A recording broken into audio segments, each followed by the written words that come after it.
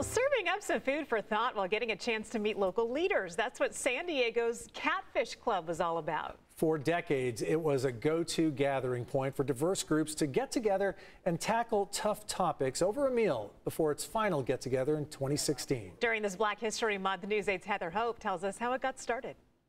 Here at Christ United Methodist Church, more than 50 years ago, the Reverend George Walker Smith kicked off the Catfish Club right from the basement of the church. What started off as just an informal, amazing meal transformed to a diverse meeting of the minds.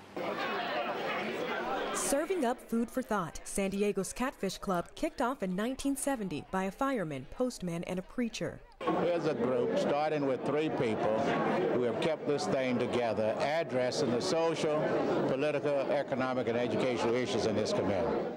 Founder Reverend George Walker Smith held the informal luncheons inside the fellowship hall of his church, Christ United Presbyterian, a titan in the community, as he was the first Black person elected to office in San Diego, joining the Board of Education in 1963. Reverend Smith tackled tough topics at the dinner table.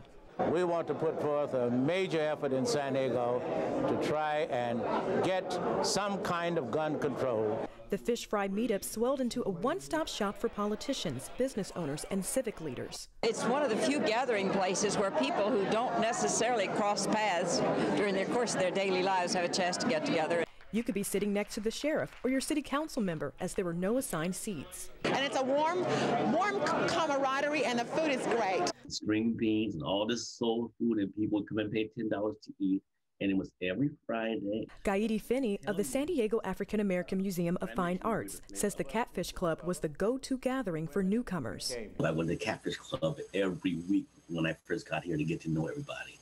And hundreds of community members showed up weekly for decades, digesting the deep conversations that spilled well over the noon lunch hour. Because it was at lunchtime, and my dad used to say, "Don't worry about your job. If they give you trouble for coming in late, tell them to call me," because they would always run over. It wasn't just an hour.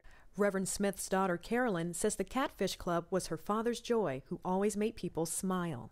That's my strength, making people laugh at themselves. The Catfish Club ended in 2016. Reverend Smith passed away in 2020 at age 91, but his legacy lives on. I think that's the biggest thing that he leaves with a lot of people, is that he led with his heart. Leaving nuggets of history that got started over catfish. Heather Hope, News 8.